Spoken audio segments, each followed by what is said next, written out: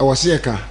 Tia anaju obi anyi na sum no tie ne we NDC nya to bo ne tie de America no na dan ya munu se me womane ma din si akantam se emofra no secondary school no de yam pene ema John Mahama ema metwam because NDC fo nyina enim John Mahama sabe ne yire kura wone no e wa brabo mu nyina olukura ene ne ma nyina nim se de na no dankwa His Excellency ono ena sa legacy no eda ho man se ono no odi free SHS policy ba ya amane nkurasefo ma sabe ahiafo ma wo maame no wo papa no mawuo wo ni bie mobrofo ma nyina e secondary school say we dey dance say free SHS graduate awie no wanya enrollment e police ene wa start gear katuye Senya na nadu wada Romane koka John Mahama ka abofra wi nka bare sen bi otigeto enum wi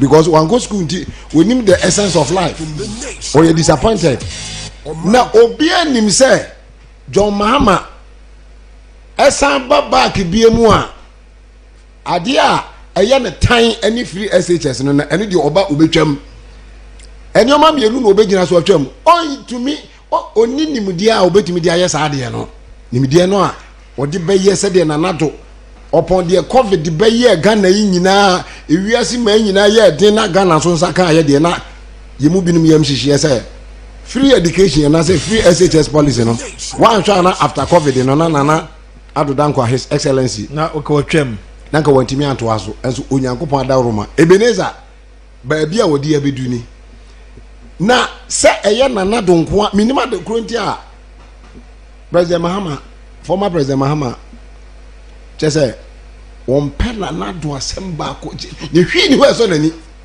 na no nko anti o pe kwan ya ba betwam afiri ho na akwa say free SHS na akufo ado de baaye no enye nti oba no ba sheda beto ayampe ya say aban na bobosia dodo aban no de ka dodo aban no za no wase no nti 4 years pe na o pe no ade ya bota yesi nani so kase pa ne say obese na nadu dankwa legacy no a eye free SHS no a Ghana man nyina agia to because ono John Dramani Mahama no waya president dance be si ne oni legacy bia dumso dumso no so enya legacy papa o ana eye dabi dumso se wo bebu man dum na so na wono manfo nyina tena summu saa si se abayifuo ekosi se yetu wade so yetu wade so akufado His Excellency oba ya pa kane ni sisu za 8 years ni nti wo se ensan emano mra se Ghana fo anhwe ye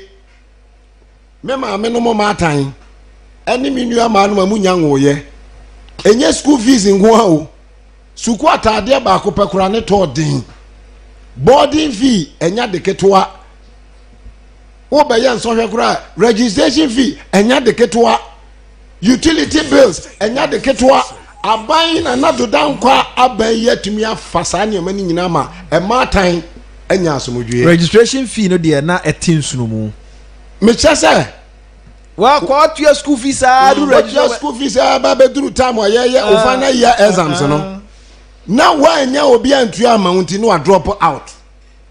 Can you imagine?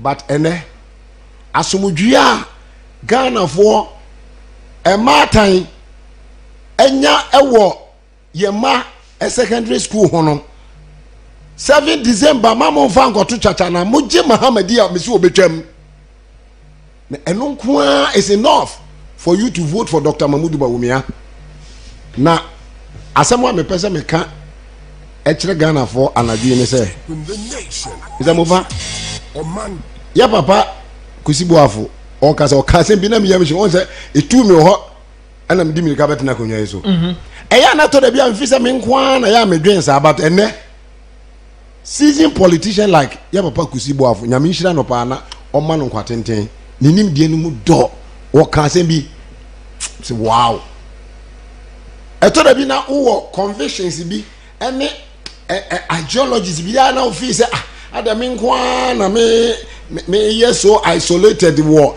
enioma bi ho ana na ada wo beti say obi asabita frache wo oye nimdiefo ebe kama wasem na atom no say yes say you are on course or say the greatest calamity this country has ever experienced was the fact that John Mahama be a president. John Mahama became a president.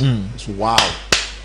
Say kojo da bia me ka me ni kojo na mo a asema da bia me ka ne say John Mahama is not a presidential material. John Mahama eyesa me ka no kwa me wo evidence ahodo. John Mahama has never been a presidential material. Na ebeto no kwa mu asekira ne say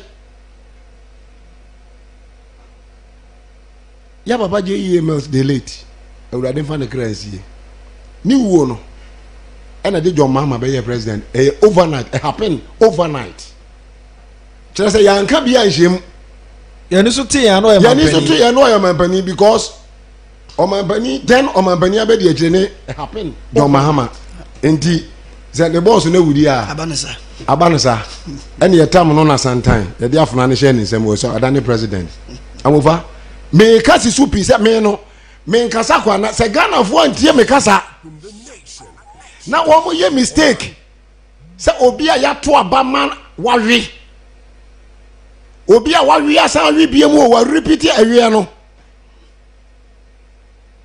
sabe won to me nya bibi mfan compare his excellency Nana Dankwa any Dr. Mahmoud Bawumia mamwe wo mo a edi John Mahama chi nyina ubusa wo mo a the only thing they tell you is Omani mo ayade na oma be ne mo ayabne omani mo ayade mo ngwa na mutim enti ayade enti yankofa de failure John Mahama emra obi ayaya nsohwa the whole class no wawe no yankofa no mra no sam me save sack the same class no is it going to be possible omani mo ayade dollar ekosoro na tama dollar wo form no John Mahama kania no wantumi anso amamo na nado danko amosi dollar cost kan ya ni sisu 8 years dia he na mo pe nipa do se kra ne organ ha dollar no ye hu bida eno ne de ye campaign senti ye mfa dollar nkoto aba ye ma minim kurasi fo mu hu dollar dawo ehia fo epa kan ya e dia ye mechanical commail ene fufuo machine sabe ye kura mu kurasi fo ya o mo pa kan ya dia ye bi no o mu hu dollar dawo nti dollar na mo de ye campaign say dollar cost nti ye to Obama his excellency Nana Dankwa and Dr. Mahmoud Bawumia no indeed dollar was so stable until the COVID came in. Mon check here after COVID you know dollar na America na dollar near the when timi and control no the dollar lost its value in the hands of the owners. I'm talking about the Americans. How much more you go and afford her and a multi dollar a year campaign say e dia be na NDC for ba be John Mahama say wakwasan ba o e dia no de ba o de dia na ba o bre ye den Captain Smart to grab his hand say yan tishi biem that year on can be fufu bia ana ko jonya sana kan na dia na o de ba biem a ye betime agina so ato abama wo o say me ba be ye enkokobuo na machicha mamu na wow pano person to pano pano me mama wan go school da what to pano distributor man crofos anu afena John Mahama say obebo no mato pano ei bua mama ye nkoko obecheche nkoko bua mama na he na odi kosi wa betran kra ha John Mahama agina open campaign platform so e ka kira wo say wo de akoko bua obre ono aye no ya betran kra ya tutu da single rooms chamber and halls nkrofo fie mu ne ate no na wo fie wura na be pene amwaji nkukobuo na John Mahama e de e hye mobo no wo fie wura be pene amwaji bidie na mudi wo yi achi ye ka mo se ada na ye ka misa mo fa koso me ka ma Ghana fo aso ate se wo ye NDC ni kura to mo netie mamo ma ya mfa NDC ni MPP ni nyate se e religion o sabe nimdie ne hia ye mpuntuo ye mampuntuo ye future as a country no it must be paramount na say ya ton ye kra ne ya adwene e de ama party there it doesn't make sense because ya say obi a enka ye gini ti ubetumi ehu obi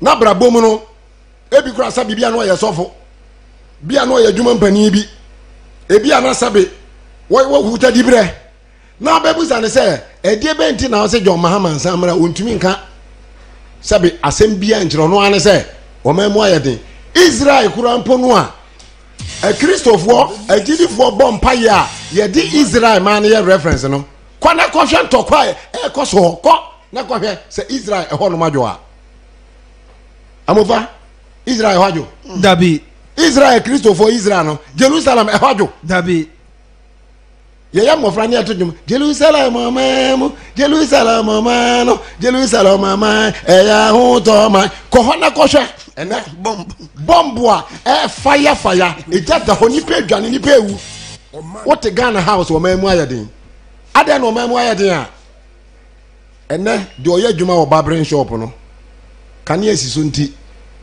se ene mamu ayeden ono so de kakra to so atimi anya ne sika a watimi di isi ne dan on pedwuma nye o de wo commentary ane se yankoto abansan kofa o mampani dada na o feli wo man no ayeman no kwanim guase ma enwuma nyina gui because of dum so no yansan kofa no mra. Are we serious as a people?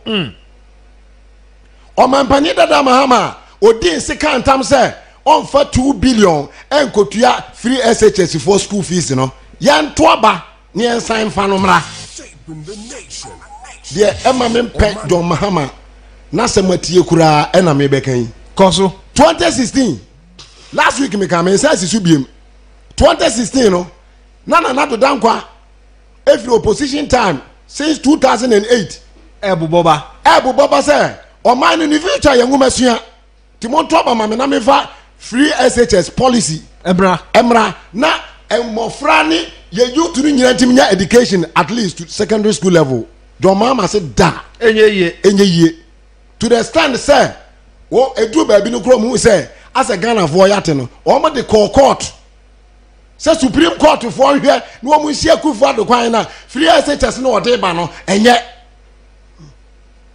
misa wo fai ba bi ya amama vow say John Mahama de mami busuani bia nto ba manana so onyina ba bi kura monidi so oye campaign manana onya presidential material no ene say Ghana for eto aba ema John Mahama 2012 no be president na still na do dankwa eda su gina opposition dan na chi bomu say mumie me na me fa free SHS policy numra na hiafo ma orphanage homes ahodo enkwala no ewie JHS no a na enkwala na pem no mu school ho oboafo bi ba no wode enuane ne dre anonde kakra komo o no ano no ena sa enkwala na o ma ya stack ewo various orphanage homes no enkola ni nyati me wie SS ebinom ko police ebinom ko army ebinom ko nursing training ebinom ko teacher training ebinom so ko ye doctors na do dan kwa ye bi afi wa san da ho se for man na ma ho na John Mahama no was say what this year can tam say free SHS must not be implemented because most African countries tried it and they are suffering as we speak. So therefore, we shouldn't entertain Akufo-Addo with his whimsical promises. Put him at the end. Na nipa way or shall one say, after the man who's a Ghana for Diatum, nti yan to abama no, na yetoma no abeto aso. Na do dan kwa hu hinti, John Mahama on pe free SHS no Ghana se munimu a, mammo ma no chance. Na mo fa nkoto chacha. Na John Mahama oni bibi papa bia edebaya magana ha. John Mahama doesn't qualify to be a president. If you people don't know, let me explain another. Let me explain further. John Mahama came back again after the implementation of free SHS policy, which happened. I think it was some few months after the 2016 elections, and he came back. That was 2020 elections, during the 2020 elections campaign. And do you know the message John Mahama came up with?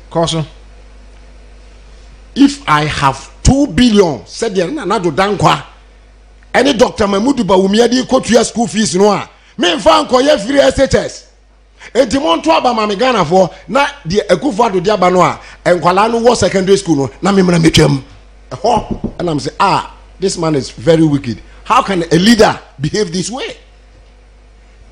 Ebeye den a leader mu wo bia watena Ghana akonya so na emofra future ehu hia but yetimi nya celebrities bi mo mudi ho adanse e wato dan ma me wato ka ma me me de minya sika me de minya wei me de o ma me wei eno epe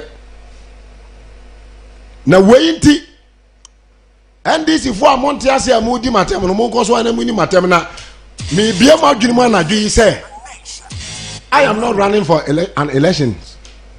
Dr. Mahmoud Bawumia onyansani Bawumia onimdifo Bawumia God given Bawumia ono no wasam na me kan kira mo say mamo nya mistake na mo nkofa sabe obi a wabedi wo man ya brosei na ene oba no o se oba be issue license e dia ma e ma ba wa ma mo dia kobo ahyawo I will issue license for hookup discotheque 24/7 say school no wasam na Bawumia ka na de enya ho na dwomama adwen na enipa wei ye ko sala ko to abama no just because me NDC ni we NDC ni mpacho wo hia future we NDC ni a ura officer John Mahama ekoto pan akasia shem se shen eti ni photo tetare ho na wade hye na moto amu a o chadi maka ya yefo se monye na mo so anyoma no forever without having any idea to safeguard the future of this Kayaye girl as woman ye wa ukromufo John Mahama, are you a leader? I will expect you to say me kwaku mane memra meti wachi meye campaign ma adan ya brana ba cheche pai kakakura wode ma kaya yefo no na wo photo tetare ho enso na wutimi ma order say onyansani Bawumia and his excellency Nana Addo Dankwa ne boss machines ya wo modi aba say enkurase eni mantamu ya kwan na enye no ya mfa dress so emfa siesie kwan se de ebe ya obi a kwan ho asem ye betimi aye ho adwuma enu mpo o ma order se machines no eba na Bawumia photo tare ho a monko wai se Akufo Addo photo tare ho a monko wai se mo PC ana se MP photo tare ho a monko wai fi se e ya ban sika na mo wura fi se John Mahama bas branding enu kran pa mo twa sika twitwiri die ema mo nkrofo ko di hu sika ko tena court e ko di hu asem no na John Mahama ni ti akase a ya printed tare ho ma hu oba be print for atare ho ya printing ande etire no o ma ye se kakraka ene tetare ho bas ni twemu na John Mahama na etwemu no ni photo ya papa John Mahama wura fi wei atimi ayama entokwasi me enipa kura ewu ho photo no a wo tetare Ghana for bas ne ho no de o mampani kofo ejade ma mo no why your photo no dia so sense why you nyina black and white no on the colored Kwame Nkrumah the late Kwame Nkrumah black and white baby oba say na dia tare o bas ho na black and white kofo a ono de bas ne ba ye no say na dia tare baby a e black and white on the colored atamen say the photo tare ho a e black and white John Mahama say boyi na etre no tare ho ene de colored ena Akufo Addo ne Dr. Bawumia adwene sebe ya kwan ho nsem se wo mo ye ya kwan papa but the entumi nya ye no kra no ye mfa machines na ye siesie for the meantime because he say ye de beba contract na yetumi aye kwan no asphalt ya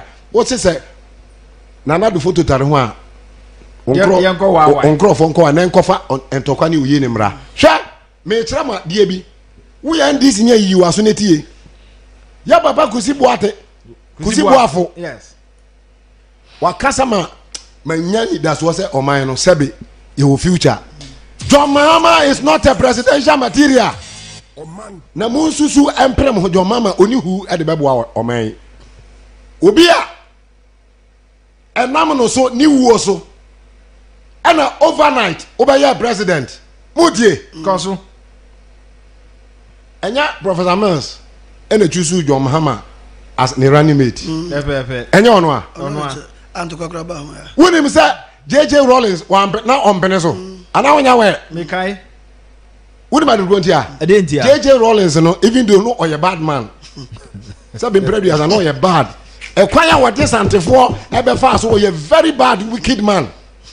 Na so ni nyina achi no. Okoye nyina achi say ekoso. Ni nyina achi no. Na JJ Rollins was spirit you. Yes. No was spirit.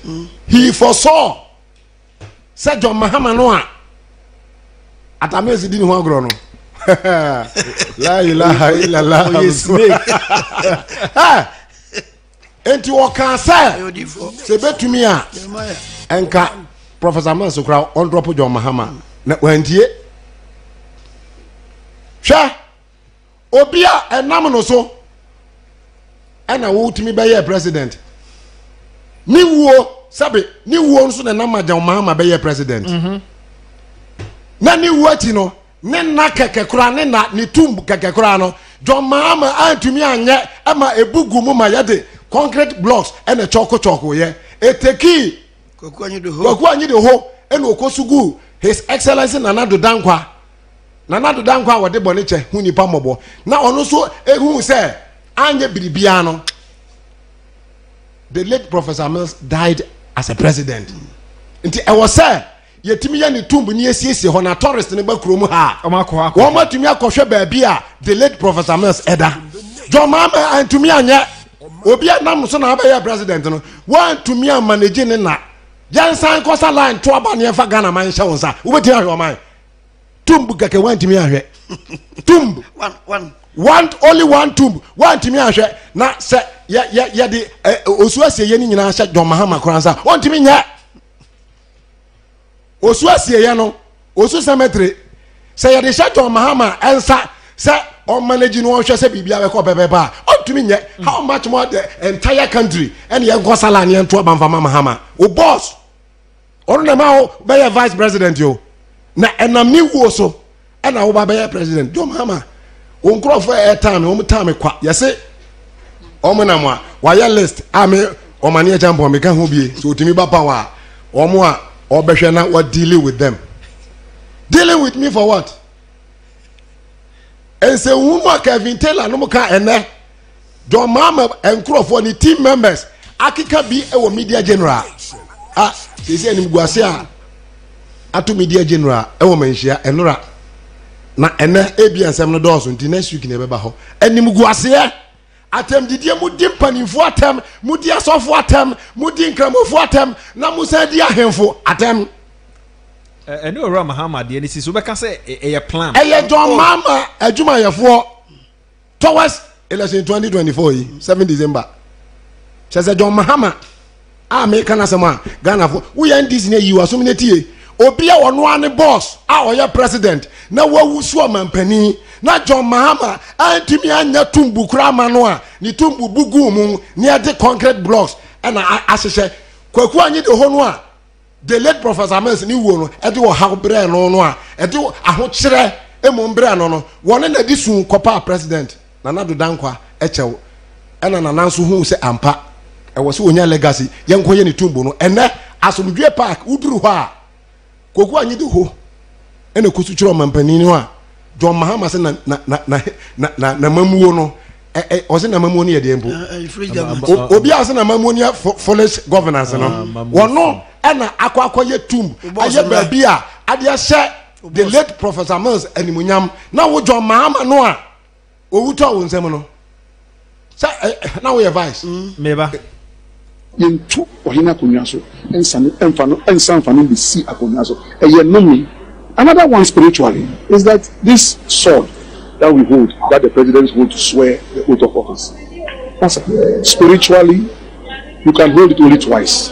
Jerry Rawlings held it twice, 92-96. President Kufuor held it twice, 2000-2004. President Mills held it once, he died, he left. John Mahama, on the 9th of 24th July 2012, you held a sword of state and you swore an oath. On the 7th of January 2013, you held the sword of state and swore an oath. You held it twice. Why do you want to hold it 3 times and be a curse upon the country? He cannot. Nanado has held it twice. He can't hold it the 3rd time. Why does John Mahama think that Ghana was created for him and that he will come and mess the nation up spiritually and physically? It won't happen. It cannot happen. 107.1 Suni already collapse on a jump or young kidding. Mr. Bovai, Minia obi enam no so na John Mahama wa be president ni tumbu kura wa ntumi ahwe yan san kwato abamfa Ghana man ni nyina san amawo na munim se wiase honhom ya adwuma kese wa ntumi ahwe o man no ama wiase wow boss ni wo ana enam so ma odi so mfaso e ma wunya abotire be ye omampani John Mahama na o boss no tum ekoye anim guase ebugu mu ma wuyi wani ama koku anyi do honom ana e de concrete blocks e choko ye mopa mo mfra na koku anyi de se koku anyi de wonya ebibili mopa mo misa no na onipa wei such a careless leader yansan kwato abamfa Ghana man hya wonsa hwe mama nkyira wade bi enuro asenuro achi John Mahama ene captain Smart ne aduru enzima nkrofo adanya osagefo bash omko yo osagefo bash na kwame nkro ka cham so yan DC ni wi na mofa me no me mama to kwame nkro ma na me bisa John Mahama say adan kwame nkro ma ku no NDC fo mo yeye e de buru asantefo ne akanfo gu wo manimu asese wo mnyuma no wo ya kan ni na wo tudu kura ye bebe ho bebre wase ama wa hwe ase ti wo kumase no musa ne de ne ene na asai kura na me bisa se Dr. Osajifo Kwame Nkrumah na NDC ni ana. Look at the level of hypocrisy John Mahama ne Nkrofo display. True ya papa the late Professor Mans ne birthday no what is one koye Professor Mans bash ewo otua dabi na so no de ne hu hia o bra what here ne hu hia o ena about 20 maturu Nkrofo ye de dadan ya Osajifo bash oda Osajifo nya NDC ni Osajifo ye CPP meboa bebe ana se de CPP no NDC me pagana fo chew ya papa John Dramani Mahama eye onyankopon ne tu na de so ma o ma ifise asofo bi mpo hye enkom na me ensema mu odu sa me nka wa ha mo amon kai se na konya ya butu no asofo bi hye enkom Ghana ha na ene no ya nhwe yie na ohene a ya wura ne na ase mpaboa ohene ya wura ne na ase mpaboa atu na de so ya tu na de so abutu na konwa ya je afana firi ni nsem me kama Ghana fo aso atese minimi ne okodwa mbona na mo sa no ye prophets we are prophets but the only group that they don't believe in us is NDC but by the time they realize one more be who say Omane Achempong no oboa yen say John Mahama e de be plan wo wode ma NDC amanyoku no tabi asma meka no obi a mo wa mrante ne maba wa e wo NDC kuo yi mu 4 years na wo se chinchira wo san bepre no se koba ne se onyankopon pene so se ono ane tu wade so wasan de waba u be wie wo 4 years no o running mate anasa overs ya wo fa no satan overs nso kodi 80 years inti party na friend NDC no your mama odwen party here collapse no ye kan Omane Achempong na wo hwe nkrofo bi eye campaign ma John Mahama no obi ti se akwa bi e friend o boy sikino a wunu a sabe ase chimpanzee papa iwa hu no odi otimi pentin hu nyina green na enipa we ye campaign ma wa wudem se no me be kan obeda wini na so your campaign to obi so ya ne dia se dabi enipa kro no me betena hai ena nkama ya me ho se sabe ase me nyanipa campaign na me ye no ntie okura studio hanga maba na ahwa krofo bi enna ahwa mfie ho se atanie John Mahama de atreni ne campaigners no asofo nyina ka obi so your friend kum chacha ye nyina nim ne dada na se de oso camera to no so Omane Achempong na odina tame so me nka senti anada adan ya o mse me so pa John Mahama na John Mahama no mode a John Mahama oya mode a o ma na japade ye the taxpayers money and a hwe no bezi ne na kum chacha oso Omane Achempong jimi e wajimi de ani atem dide bebre me de me nya ni bi se ono ade ato no so oyesofo na no nko anti ani nimdi a minim e wo tro semu no oye me se de ya me nya ni bi kum chacha no na emom eduana ba eduano naba ene be kire dua kro se ye dua pa anase eye dua bone fasima me na me ma onuan kum chacha duru manhia no oni awura no okaseti asante hene no ensem asi ho no me mpesa meka omreko a misamufa munya wanti mu a monko sekina mu tief na suki anase Thursday nyame boane ye ba ya metra ho ne mpese mu de me pa kire ne se adentina John Mahama ahemfo a wo mo bom paye edema ba wumia tese ye nya ahemfo kro wo mo ye worship the time ye nya ahemfo a anano elamina to worship this say no bo some o man hini a wo ye worship bom paye ma Dr. Mahmoud Bawumia na wo de wo mo nya bi ma wo ada na bosom no a wo so wo tutu nsa edigu bosom no so se wo mo edi Bawumia ada na wo mo nya bi ma wo ada ntina sabi imam so a eya Allahu akuba ese wurade edima Dr. Mahmoud Bawumia no ade no omunye bi ma wo mu ahu se Dr. Bawumia no wo yi onyansafo wo ye humobro o wa hobrase obuade o wadwene a obetimi di o man agina mpempen so papa bi na brana be kan de no mu nhira obi a wo hene be wo krom ha wo betimi akotena sabi na himfie no aka kire nse nana madawro mamani so ade hunu ne se de ukrom ha fon kwala no me ba moto obama me a me se me besere moto obama me a na mama obi a lance wo mo pese bo ahya wo no na obi anya lance se de be om kokuru mu a obi mechi wom na ya mo medical attention se de be a the boys will be happy in the country wo hene bai ara ba kwa kasem wo ya tira na obehira wo na wo jene na ate wasem we no wo hira ba wumi asement ase ye wo hene bai na e wo Ghana ha wo betimi akwa na himfie na wakwa katra ne se nana me se de ho be kire mo na mabompa ye ama me ya to abeti ame a me wi ye no me se me san aba be pira konwa no na madawroma woni nkrofo se motoma me a na maye nkukubuo na me de bia ba hafie ha na me de na mama mo kokko ketenkete na mape yi akonfirm e bi de account is nkokko no to a na me de akokko kosua no eko market makoton na mo diskana shebu wo hene ba na akoka sabe ense hunu se e kire no a obehira wo me da se ora Nicholas Omane Echampo enti mi ba wie no me pesa Ghana fo nyante ase se yantra ho hwe ema John Mahama hwe wa sheda opeso sai Akufo-Addo legacy free SHS legacy no John Mahama the entire nani abiri nyina that is the greatest reason ekuta no a opesai obe scrapo na nado dankwa legacy no efiri because we who say ya hemfo ya imams ya Christopher abosonfo nyina asom na wono no wadi assemblyman wadi MP wadi deputy minister wadi substantive minister wadi vice president and was the president yaka ho policy ba ko pe oni bi John Mahama na leader bia anya Ghana hankumpo o mampani bia wadi akonwasa president ya we need legacy ba ko pempo to talk about. You are a useless leader and Ghana should not entertain such leaders to come and take over again because na wa here John Mahama manifesto mu what is called policy in it. The only policy he is talking about is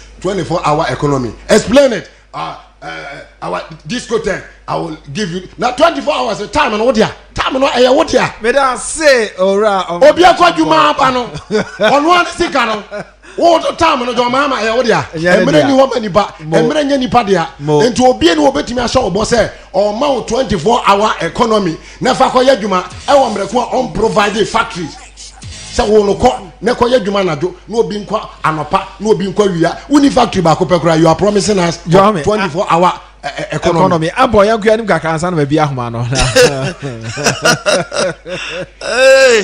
I'm on fire everybody show Mr. Mofa any yeti for do ayeti nyina me ya oduro office nyaja ofa ukuro mu ni oduro me mama akua so ani me kuro mu se ni jafo nyina omojo so pa me wofa your friend wofa jabin o ha to haya na oni Oman FM ho agro boiling point otie sa ona wofa jabin asumdwe nka wana bi ewade ma wo kwama me okay abo yanku ani na me nchia kwesi ku ni abushafo nyina e ba me obatampa wa kumsim ane menu aba fe Harriet. I was standing on Kransa South and then Emma me frima opare over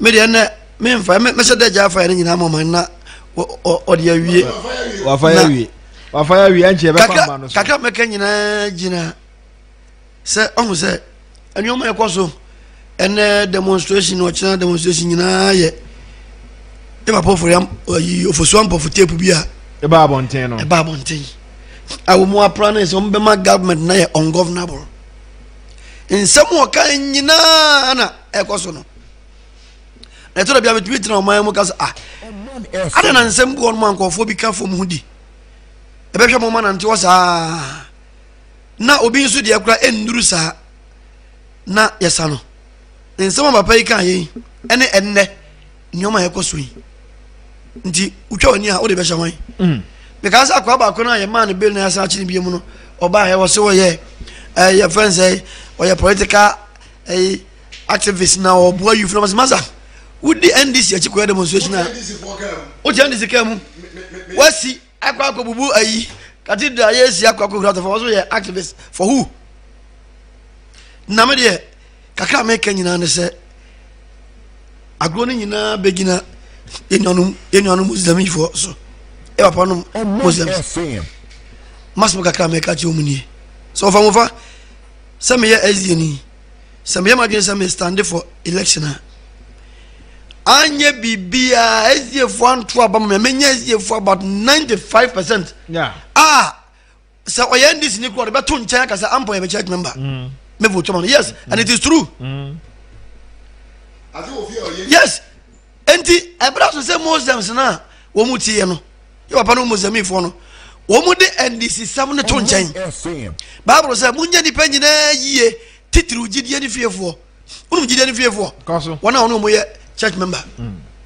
Oni say wo ye ni panyi na yie a no wato onya hwe wo mu ye wo church members. Da na Quran no so cry. Oh yes.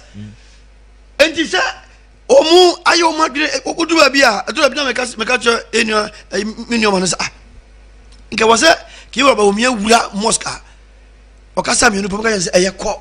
Ha ho because me kata ma no mo ye primaries no ye ko ba bi wa yi ko foludua Muslims for no na ye ne ye ofa ye nua ba fi ko no mo ka say ye nam 50 na wallahi ba ko pe na ye hu na adwene ye ne 49 ni nyina be to ma ofa results ne ba ye no na 49 pepepe do mo kan say mo eni say and to kwano ko ye na enti ye royal pabo akomox ho ko ne wo mo akasa se o mo nto aba no ma o mo anua eni kwa sele binim da so wo mo NDC se ma wura wo muti o mo bre eni kwa se ye ne mo ye kay wura ba o mi ho bowura mos be pamwa mo church member chawo se mo nto aba e ma mo church member the name dey binim ayo ma dwun se wo busa obi a ohun asmo nkambo na de ni ma NDC do ni ma NDC wabra wunim se nipa no so kroba on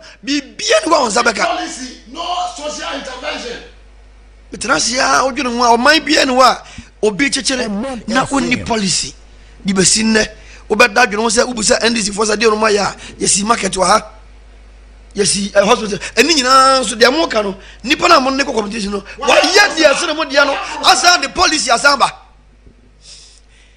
market awasi Astrotef na miensa na hoje say 150 something e ko 160 Astrotef and mini stadiums maguma ko 6 completed now ka we nyina bomu a enipa na sa o policy enne e mofra ayi enna no ya ekuru na me offer ba ko watwa ba say oh no yes ye nyina beneficiaries your offer for akwa twene nka enne ya enka musical nyoma nko yie offer me offer for 4 obi den obi eba can one wafa kahin en baba fa obi atena say this good policy aba now the way what you say me NDC ya to say bibia nu amadwene to aba no NDC no man wu gra mepe ni pana o ma no ubusa say dia ni oba obeye di besinna ye chini bra udu ba bi omuni ayi o omu flag ni ba bi campaign ye nantin ko ba bi omu ye gathering anywhere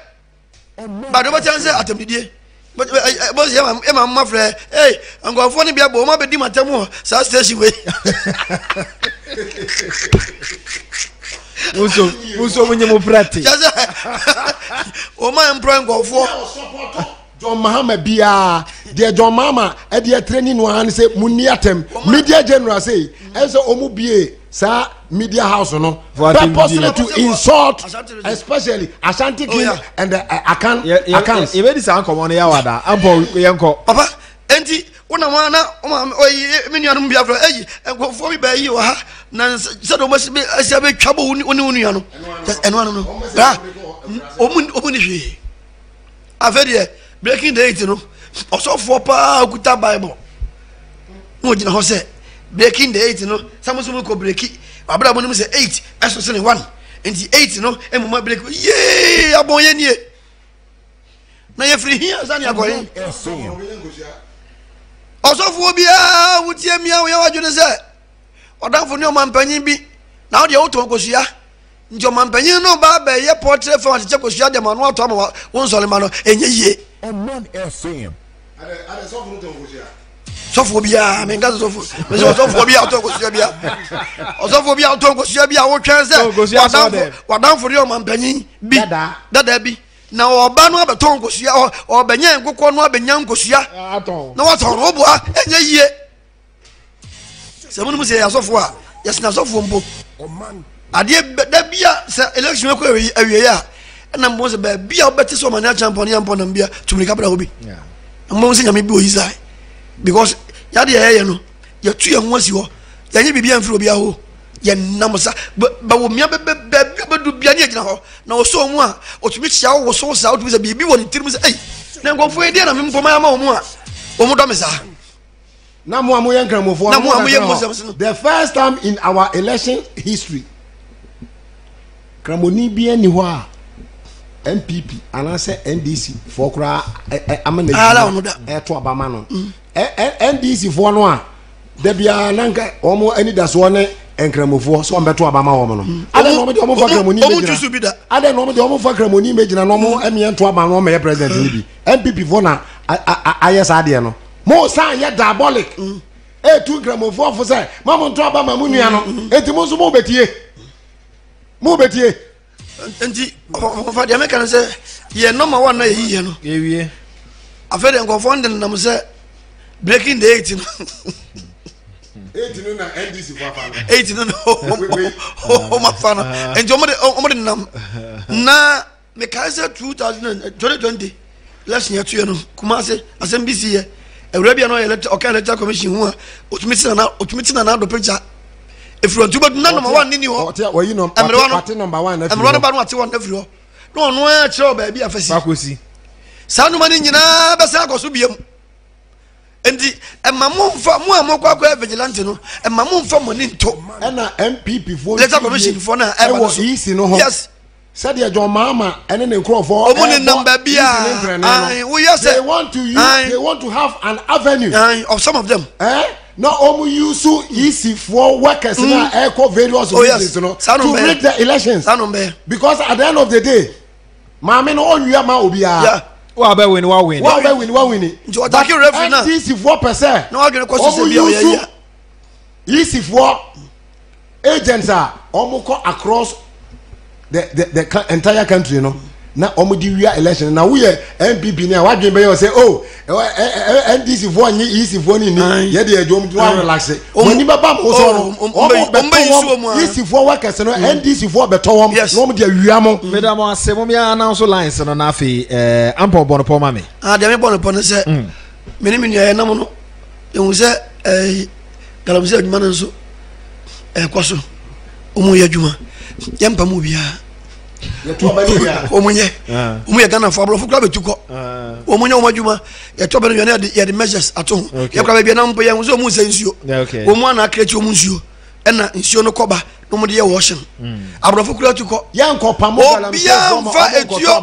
engosi obia ye line no mu ye NDC MPP omunye na etu galam plan no ma plan enti utu wani si we no mo so Dr. Mahmoud Bawumia say ode ahemfo ba ono na ban mu no ma omutumi enti ahemfo no abeboa ama galamsey no omo aye no at the right place no ma fi insuo no omunya djuma for the meantime ye to abawia ye betase ye no nyina hihye ye kwa homa no so 0245638333 748 0245 638 748 0508 346 915 0508 346 915 0245 638 748 0508 346 915. Hello, good evening.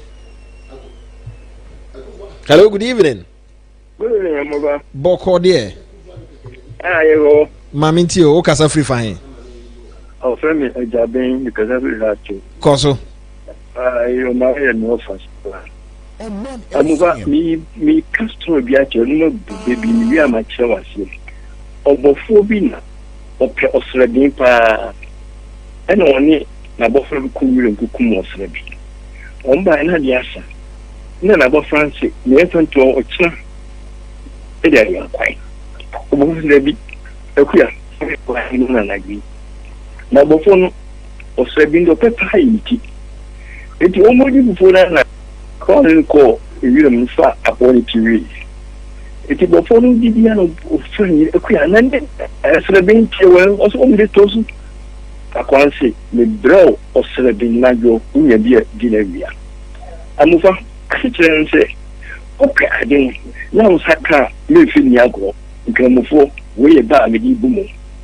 Send osrebi najo unya bia dinawia. Nyesa ebe hwewo. Today, my parents never Ampong Aircam. A few forever. Ekwa ensan mabio. But I say, Enya kope nya de ensan aba hobio. Mabio, emire ichomerekom. Enti wunyo osrebi agina na agina ya na within na ba uchabi sipo. Mutweni yin kramofo, mu chance eni yewu mi ache. Yin se komuni bia be ye amba presidential slot. This is your chance. Don't let it go. Once you lose it, forever. Mama no say hello, good evening. Hello, good evening. Okay, yamfa for we line no emfa yeah fam calls no yamfa we. Hello, good evening. Evening. Boko dear. O kasa free he udin. Kasa free kaswa. EXPOSSE City Maserati. E from Dako. Mamintio. Pacho, mimi anumu anyumtifo no.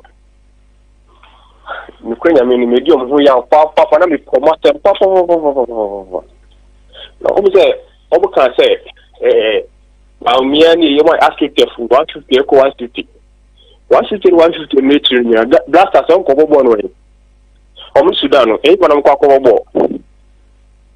Na say Astro last time mo bobo Astro test so.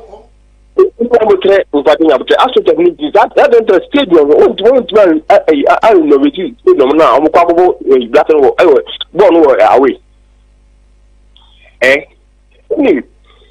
You actually and yet the Casa do Bono and Abema the over Casa again among with you. I'm not fooling near. I'm not fooling near. OMANE FM.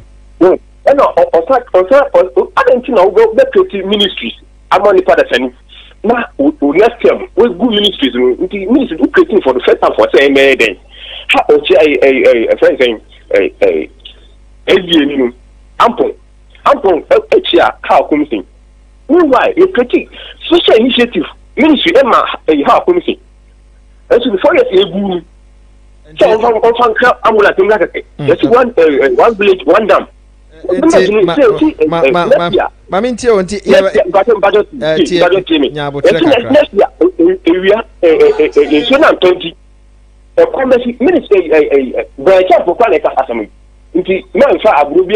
outside. I don't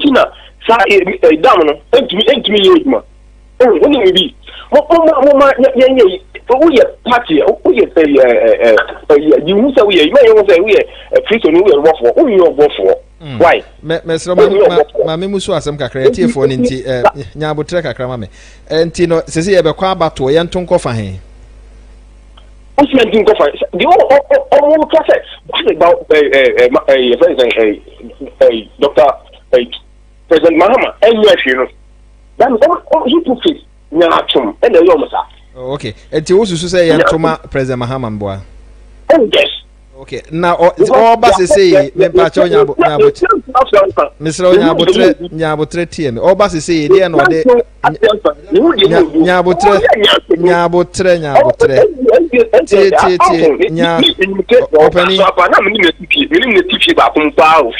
opani me tie me ma okwan na watumi ayo campaign me say a obe ya wo say ntoma no dey no dey ba foforo ntie ntoma no Again, no process na enti Into what you say, President or the minister, and by your team, you team. Mama, OMANE ACHEMPONG me ba. Mama kwan say, o si entuma. Na me say dia no dey ba entuma. No so ntimi nka o dey nam ha. And for policy dey to ya. Dia wa here. Dia wa here wo kasa kire Ghana fo dia wa here. Oni mi bi. O man dey for obi enimu. Oh yeah. Yes, oh, they go my champion Nyabotre tie. You see,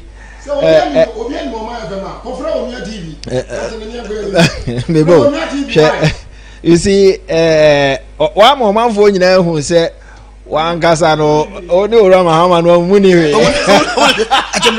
Hypocrite. And come by your mama say, what did this go? What can I at you for now? Say, more vision, eh? Nobody say who say yeah. Me what do you know happen now cuz am muntina metonyo. Muntina metonyo. OMANE ACHEMPONG mama for more wahma no. So when ya kwanya kase say boiling point so. O say anto mama your mama. Me say dey no dey back am antoma no a wo say no to ba wuni asem bi a wo ka. Aw. Good evening. Hello, good evening. Good evening. Boko Good evening. Mete on ka wote menka. Mete on ka pa. Me da se mo kasa free he. You because free Kofodia association. Kofodia mama ntio. Sanu watch. OMANE. Yeah, what's the call na Majumadi no ni ade no. Ni entemo kan papa. Na master say the bomber paso. Na mama ho den sonko. Then betin ga adwuma no. Sani ofa kwamra esa de ani fifi buafo. Eye koduru ye. Onso nya komaba. Na mofa eye adwuma. Na yekoso ibi ane ba no can be for sports stadium. Wa bra to aba market to treku. Awo buy. I say think at ya buy. Am oba be can say we dey yedie mu a. E say aye 2-1. 2-1 means one Speaker of Parliament for NDC and then sports within GSA President for NDC and then a President for NTP. That is a monomatic eti agenda eti kuku eba yo be set here na ni na so ye mama oba ye Black Stars na Ghana national chief success ben no mobile obachi na talk the bia bench ni koso okay infrastructure development and na Dubai what they should go from extra sports ministry but yes still sports council omom ye djuma wo obako for dia ha obetin here regional ayini nyina NDC pofa omane to no muye adwuma ye ni to mabo mutirimu po say the NDC baswa omo be make sure say a yes sports a UDA because we be omo mane nkoso akuba Dubai we invest massively Kofodia Sports Stadium private obai astroturf your mama ko 3 because she does ba for you and time I will call Saturday Park. The house of my video home. But the Kofodia Hanko for the first time in history, they didn't say that. A buyer committee who yet you must say, maybe so good baby, a bomb with the mopo. A Ghana for moving you. Mamma in money in your might being said, most alcohol, don't the man Muhammad Naba. Dr. Bowia, a Juma Power, and make a say. Nimdia wo I will buy or dear born another NPB buy no my year like you and pandemic ever hate yes phenomena and the yes kasim naya basa and come for my lucky for the first time in history that's about a cramoni Dr. Hala Liman non cramoni so sorry and ne ya demo diabre but tomorrow so na mo mind this na da we so kumitirim that's a shemo if from Zania o make sure say be maybe NDC so for Clemoni be afanima a and then I go for my word. That's it. Good evening. Hello, good evening. Good evening. What you mean, ka? Me that's it. Okay, so free fine. Team across. Achim across my intio. But Jojo, because team across my from. And then a young people and then you walk, come. Alaji Mbaunya, you my power, Nanado, a Ghana, a Biaso, a cousin. I mean, Yalam, Apula Paria, the Bola Papa, almost my abo my Ghana. NDC at the Batia, Omaka Ghana for share a map. There were 10 regions. Print number of Filipoto. The upper 16 regions understand that. And they are women as a better process to go to the kitchen. We are Yakono Bizababunia Minjuma. Yeah, that's it. I'm far from okay.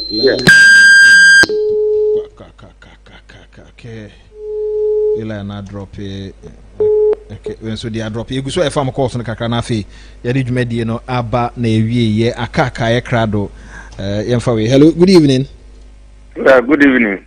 Yeah, But other that teacher there someone Mamintio na mintia watiefo and mintia Ampong and Nicolas Omane ewo nsempa omodiaba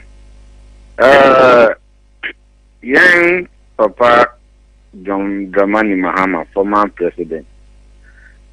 Baumianam, now then the policies and programs, a good firm, a country and a man for the bar way, anyway, Namayano. On their throne, and all council. Say, Obi address it, na say, thrown in the PC at the end of April. Only policies be our neighbor. Who be the vice president for 4 years? Be president for 4 years. Who need legacy be our day to that? Oh, be fee soon. We and I'm the buy. What's a 24-hour economy and our neighbor? Won't mean to me or communicated and no gurus no be anti mean to them. Oh, yeah, I see 24 nightclub almost plenty. Na the tossum you Bessie Brafos over Mom Lances no much me and anti-cum senior police for NGO. Who's the NDC almost knew Bia and commodity never bad than John Dramani Mahama. Intimate NDC for Omum Probi, no one finding replacing and many year. Now for Muslim community. Or no, I new on your Muslim.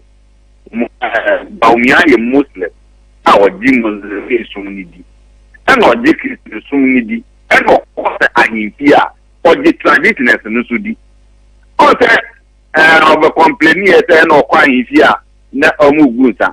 I'm of Aguati, we are canny, or crying here, Southern Sako.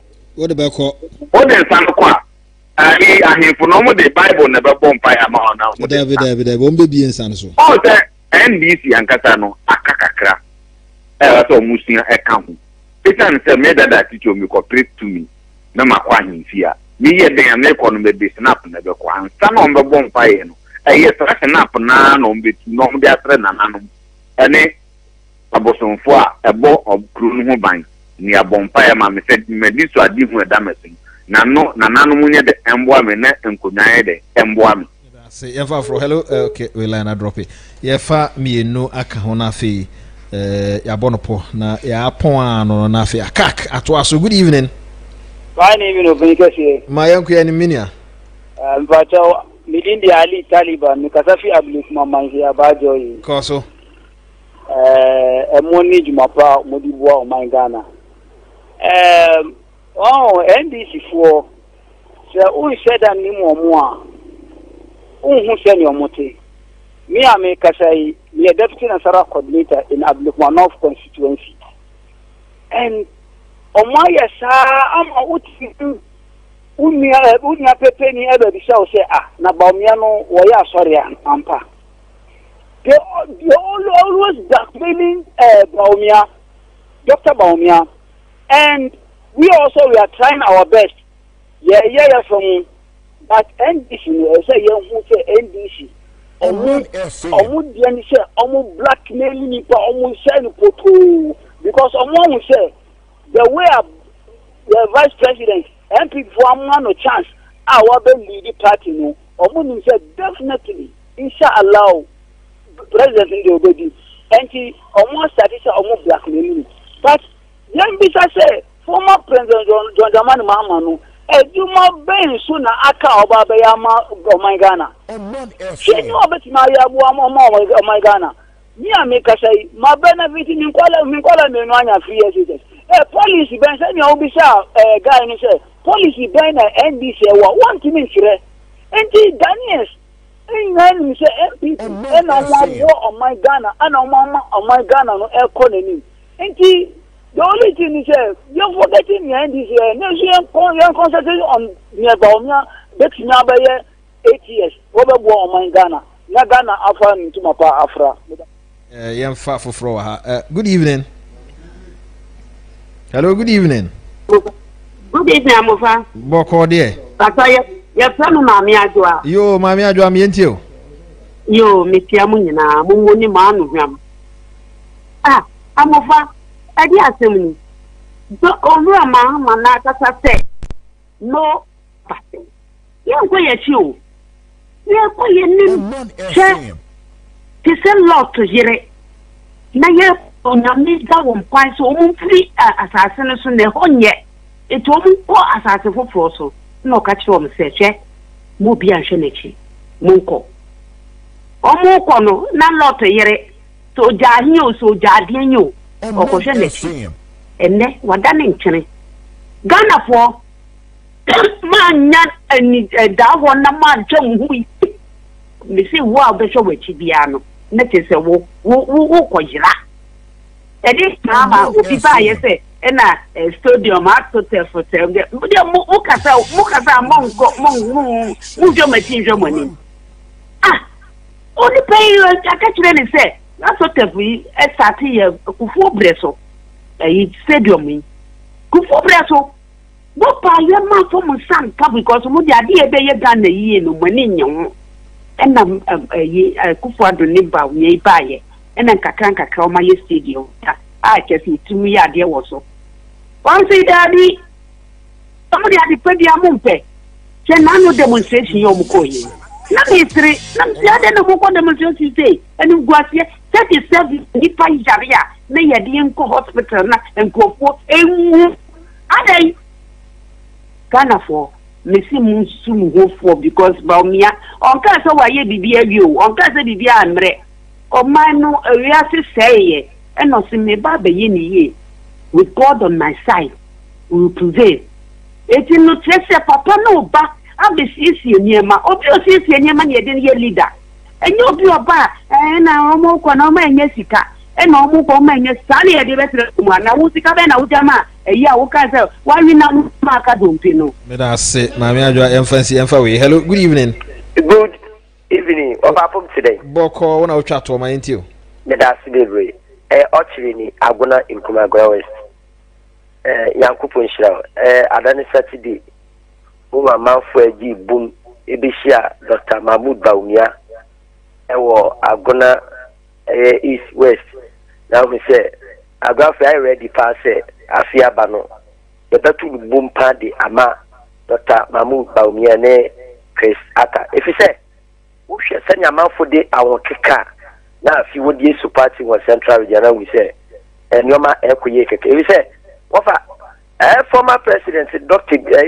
Concert bi na papa no oyo so papa no sha asempepe bie ni nilumu a obeka che Ghana fo ngene fort ono ano ni o me bia kire se ba na oba no obedi skekeke e wa akọ na me me wonder pass me yaw se nipa ni binim pa wo dwen se Mahama Nsambredi bi dwo ho a me o kire ni ntiase obi obedi 4 years Bawumia kan yo kan onya akom obi ono obedi 4 years pe no ono obedi 8 years You want to say what the now dream pan, the men about him.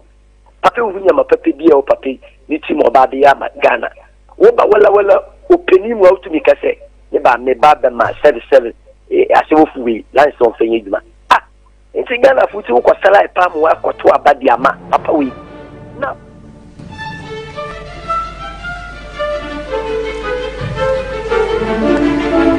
Kwakuma Kado ebusa se Mahama owini and the cabinet ministers and the cabinet number run 24/7 and question and also ubisa. I agree with Ampong. The Muslims in this country should take advantage and vote for Dr. Bawumia their own. MPP have done their part of selecting Dr. Bawumia, who is a Muslim, as their flag bearer, and it's up to the Muslims to vote for their own. Even the Christians are going to vote. Boom, boom, boom, Samson. And a day way by and I was say they were saying so France or say watching you from France. Rutuzo says some persons have Christian names but do not like live like Christians. Good evening, ex-president JDM Rutuzo and a day way by Comensa Pillar 2. He says Wafakusibu Afumo and Kasa for free SHS and trainee allowances to continue in Ghana. Vote for Dr. Bawumia. Breaking the 8 is possible. You say breaking the 8 pneumonia account of stands 8 in a coding crophobin some more dear 1 number 1 in Tikomensa Pillar 2 next time more chura Fakwanya Befaso at the number 1 abem vote for number 1. Dr. Maxwell Asari, Apostle Dr. Maxwell Asari, good evening. Asedan katwe di Ampong Edwas nso se enwumre utie ye yankopon enka hona bibia enye kama. Okay, one more aka na hadwempa hin odi asempa the second says I laugh sir, this scholar is confused. He's referring to Abrantian of free castle and the me den say onya adaji tie yen. So NDC ni na onya adaji tie ya babesi ye. Na mi man akwenya kesi ese Ghana na abie no NDC for bebre 8 boiling point almost akra wo madwo wo maya de Ghana na abie no na de na Mahama de babo Ghana fo amane a wonso wanya bibianka ya okoto abade amanu wa no ugiri se Rama na champo 1 minute yapon Mr. Mufade me ka twa to no se Ghana for entie the party NDC. I want to let Ghanaians know the lifestyle of the party called NDC. They only take advantage of the vulnerable instead of helping them out of their situations. It is a mobasha. Yama yatimi baby a hochira one nipa hiam wapa no NDC for stronghold no. Mbeki kansa mo hosi sia. Baby a hochira one nipa NDC campaign fund for the nini. Undeveloped place. Omunyanso papa nfanware. Omunni environment ya etumi bua wo mo no NDC for almost stronghold ne ho etimi bisa se mo baba mu a sa ba bi a asetra ye popra wo haw ne amane wo so sa no. Why do you only take advantage of them and get their vote instead of helping them out of their situation? Me dance Ampong we me of my cause I emphasize on in your Muslim for no. Okay, where your time. This is their time. If not now, when? Asem no abusa. Da baby. Ebra no ani. Ne akwanya kese pa. E be see now. Because Omanpei Mahama na bra ka say enye possible da. Say I can't party best select Muslims say only anim. On one gaza. Me obi no obetimi di 4 years. I develop. E bu o man amana ye. Your mama no anu asem no nti mo amu ku mo ho bra mo ho say Mahama no wono anu asem ni. Me ba cho the president there Omanpei Mahama ka say enye possible no. The president na bremo. I know say it is possible. Nti wono say it is possible. I number 1. The America cho mo say 2024 election way. Omuntu aba no emfa. Omuntu ko benkuma mato ache. Ba omuntu mfa. Number 1. In the Muslims. May I say for coming.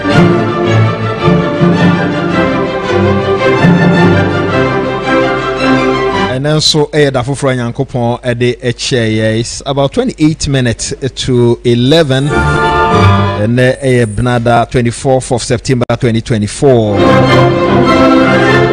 on behalf of the team, executive producer Ora Amo Date, Osaber Maufurinya Kon, Afi Onumaka Eta Nechu Osoko Yenamwase. Panel non so ayeto yensa e de frɛ omo Ora Kusibu Afo CEO Public Sector Reforms Ora OMANE ACHEMPONG and Afi Ampong Aseda eye modia one my from MAHAMA so NDC Usu Empower Deputy Communication Director Kwame Bafo Abronye Bono Regional MPP Chair also ye na wase mo amoye tie fo nso amuti eda mo ase pa mo amoye NDC fo nso amuti eda mo ase pa but so we NDC ni na ba ne mo akwanya nya kwan na to bo ase esanse eye campaign na ye na nia candidate a pese Ghana fo nto aba mfama na watumi a kire de ode eba wantumi a nkire de a ene wan kasa no wontumi ma direction say ha ene nto aba no emfafa ye kasa de akaka ye krado bidin ede ya amofa boache adomo no me ye na de pache ya ye be kasa yakram